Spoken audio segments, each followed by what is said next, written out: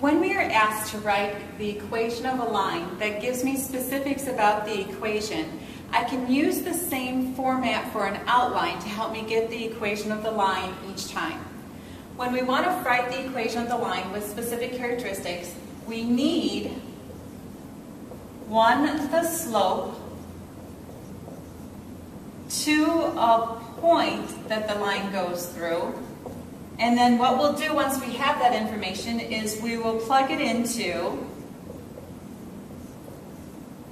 the point slope form of the line. Y minus y sub 1 is equal to m times the quantity x minus x sub 1. And this will give me the equation of the line that has those characteristics. Now sometimes this information is just given to us, and other times we have to use our formulas that we've learned earlier in this chapter in order to get the information. So first of all, the slope of our line. Well, when this particular question, write the equation of the line passing through the point 5, negative 4, and 6, 3, they didn't tell me the slope of the line. They just gave me 2 points that the line goes through. But I know from earlier work that I can find the slope of a line if they're given me 2 points by the slope is equal to y2 minus y1 over x sub 2 minus x sub 1. So we'll write over here that this is the slope work to remind us we're trying to get the slope of our line. Now with our particular question, sometimes it's nice to just write up a little bit of bookkeeping so that we can keep straight where we're getting our values. Each ordered pair is an x comma y. So I'll just put an xy above the numbers for each ordered pair.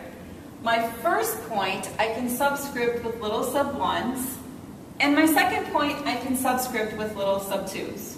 So it just helps me keep track. So now when I come over to use my slope formula when given 2 points, I can just go ahead and erase and replace the symbols for the actual numbers that I have in this particular problem. So the number that's right under the y sub 2 is 3. So I'll erase out the y sub 2 and put a 3 there. Minus from the slope formula. The number under the y sub 1 is negative 4. So I have my minus 4 there. Then my fraction bar. In the denominator, the number that's under the x sub 2 is 6. And then minus the number that's under the x sub 1 is 5.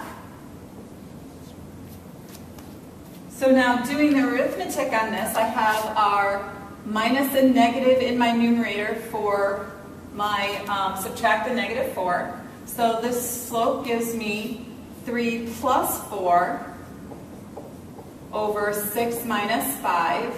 And so my slope is 7 over 1, or a slope of 7. So I was able to find the slope of my line. My slope is 7. How about a point that your line goes through? Well, they actually gave me 2 different points that my line goes through, and I can use either one of these 2 points and still get the correct equation of the line. I've tied them together with the slope work, so it'll still give me the right equation.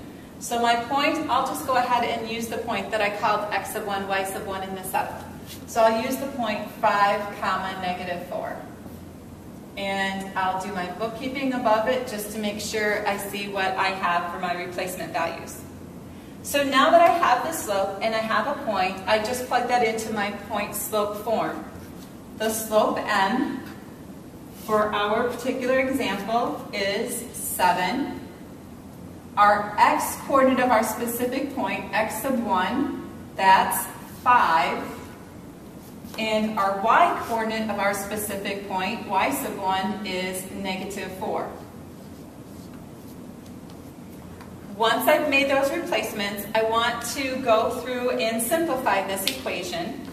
So I have my y plus 4, or the y minus a negative 4, is equal to, and on the right-hand side I'll use the distributive property to remove the parentheses. That'll give me 7x, and then 7 times negative 5 is a minus 35. And at this stage, I want to look back at the original question to see if they told me a specific way to write the final answer. If they said to write the final answer in slope-intercept form, I want to get the y-NS by itself. If they said to write the final answer in general form, I would want the x term and the y term on one side equal to the number on the other side. And I also want to make sure that the coefficient in front of my x variable is not negative when they ask for general form. But here, they didn't ask me for a specific form, so it's quicker for this one if I want to get the y-NS by itself. So I'm just choosing to leave it in slope-intercept form. I will subtract the 4 from both sides to get y is equal to 7x minus 39. And here is the equation of the line that meets the conditions that it goes through these 2 points.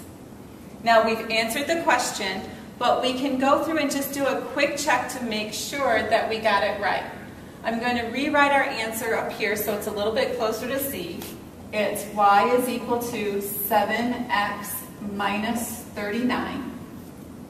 Now just as a double check, let's make sure that it actually goes through these points, that these ordered pairs satisfy that equation that we gave. Okay, so if we take out our value of x and put in 5, 7 times 5 is 35, and 35 subtract 39 would give me a negative 4, the correct y-coordinate for the ordered pair. It's also supposed to go through this point, so this point should also satisfy it. Take out the x and put in 6. 7 times 6 is 42. 42 subtract 39 is 3. The y-coordinate of the other point that we're supposed to have. So yes, this is the equation of the line that was requested by the question.